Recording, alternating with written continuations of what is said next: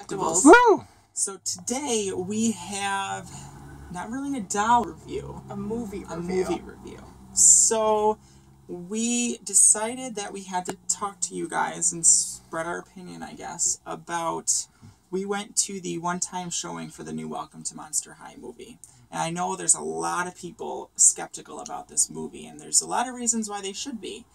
And we went to see it, and we thought we would give you guys an insight. We'll try not to give too much spoilers, but we want to let you guys know. Forewarning, there may be spoilers. Yes, I guess we'll say it like that. We won't go too depth into the story, but we'll tell you about what we thought. So, overall, it's a good movie. Yes. If you have to drop the concept of Monster High or you're going to hate this movie. You have to look at it as a completely new thing. Like, these are brand new dolls coming out. Yes. This is a brand new movie. A new concept, everything. Nothing else happened before. Yes. Which was our problem with it. Yes. We love Monster High. We are diehard Monster High fans. We love the movies. We've been following them forever. And the fact that they decide to do a reboot, I mean, their thought process on it, I can't justify, even though a lot of people are understanding that they needed to do a reboot. I mean, I don't completely agree with that. There's tons of toy brands that have never done reboots like that. But Yeah. like the movies they didn't need to reboot. If they wanted to change the doll's image a little bit different because of competing with other dolls and things like that. Their main excuse was their original fan base grew out of them. And being as old as we are, we're not ancient, but we're not from the original fan base, the one that they targeted. So it's just, I think they overstressed the fact that there was new competition on the shelves. I think so too. I honestly think that was. I think that other doll lines were going with softer faces and softer tones, and they took it as, we're going to do it too, to compete. And I think that Monster High's main thing was freaky flaws, and it was one thing that really appealed to me, and I loved that.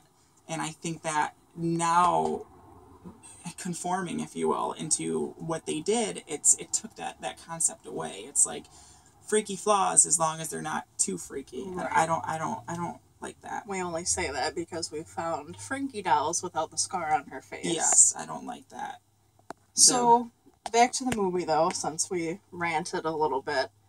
The plot line was that all the monsters had separated after the big fright scare, they called it. I think that's what it was. Something along that lines.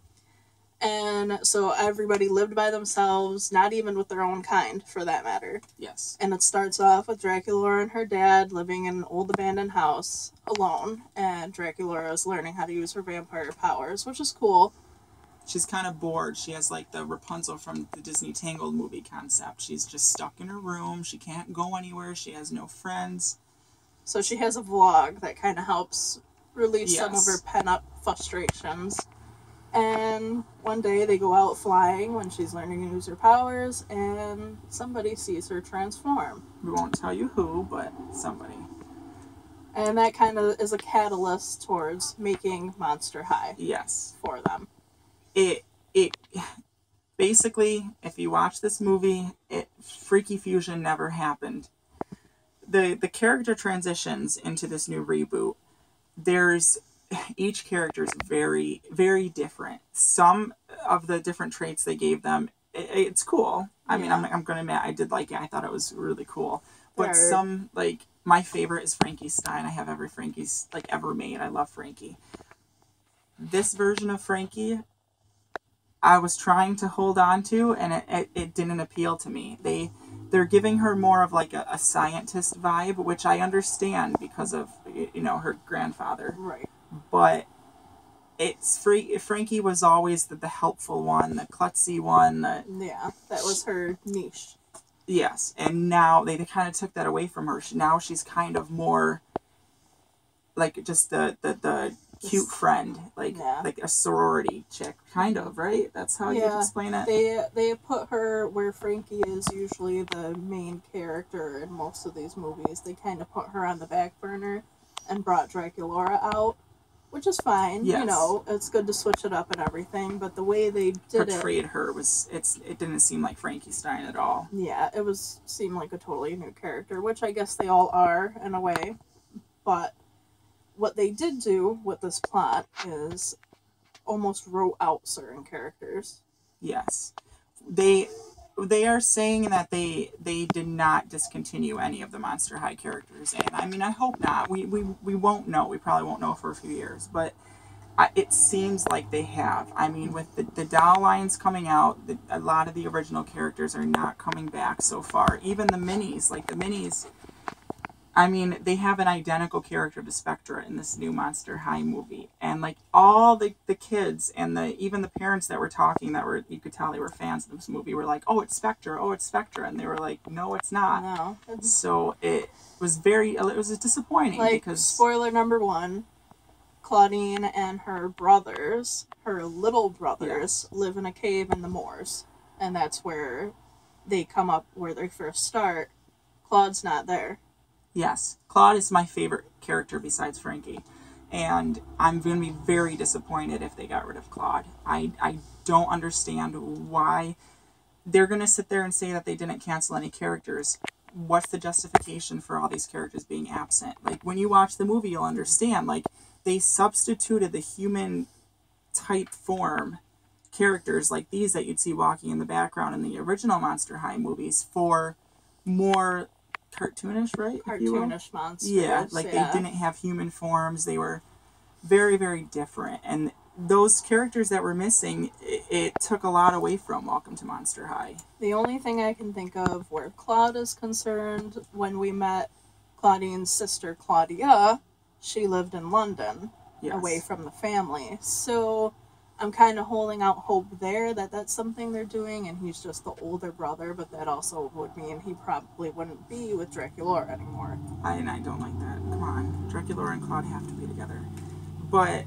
And there's other characters who, if you know their background from, I didn't mean to cut you off. That's okay. But if you know their background from their journals and such, like Operetta, she used to live underneath the school. So, you know, building it on top of this house cuts out the catacombs and her, her domain. It's a complete reboot. When they say reboot, they're not using that term lightly. It's a completely different concept, a completely different movie. The only thing that is the same is that you have Frankie Stein, Draculaura, Cleo. Oh. They focus way more. They're putting a lot more time into the fact that their parents are in there too. I know that there's a lot more. Like, they're going to be making more of their parents. I've seen different things online about trademarks and things like that. I think we have Cleo's family coming in. I know we have Laguna's family coming back. I just hope that they get back to the concept, because one of the mistakes I made was I left the theater like, oh, this was a good movie. This was a good movie.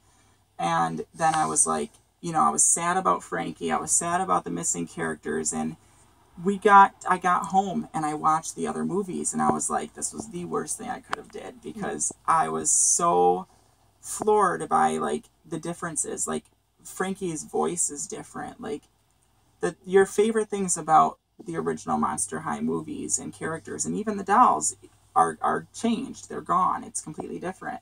We had an actual reboot doll, and we held her. It was one of our friends, and they make them a lot thicker, which there's nothing wrong with that, but they're so much more stiff. Yeah, they're a lot more stiff. You can tell it's a lot more plastic. So they lose that little, like, floppy loved thing that I loved that about Monster High. I mean, that was one of my favorite things. When you have a character like this that you love, they feel loved when they move like that. But otherwise, this movie, the animation was on point. Yes, animation was really good. Really good. The plot line was a good one. All other opinions aside, the plot line was a very decent plot line. It had a story arc and everything, and conclusion, and, you know, the ending was, hey, there's going to be more. Yes, which is good. Like we said, look at it as a completely different concept. Do not look at it as a continuation. I'm gonna go see my girls on on DVD, but you can't look at it like that. You gotta look at it as, okay, this is different. So, like I said, we enjoyed the movie for what it was. It's Yes. definitely not a continuation of Monster High. No. It's a brand new Monster High, period. Yes. So, let us know what you think if you went and saw it. Yes, definitely. Please. Let us know if you guys know anything about these other characters, because That are missing. we don't know. I know. Rochelle wasn't in it either. Oh. It's so sad because just look at that I know, face. come on, look at these. Like, But oh, here's another one. Oh my gosh, look at them. they're all missing. Let us know if you know where these missing in action characters are, and like, subscribe, comment. Also, don't forget to follow us on Instagram at Delectable Adventures and Delightful Misadventures. Thanks See for you watching, later. guys.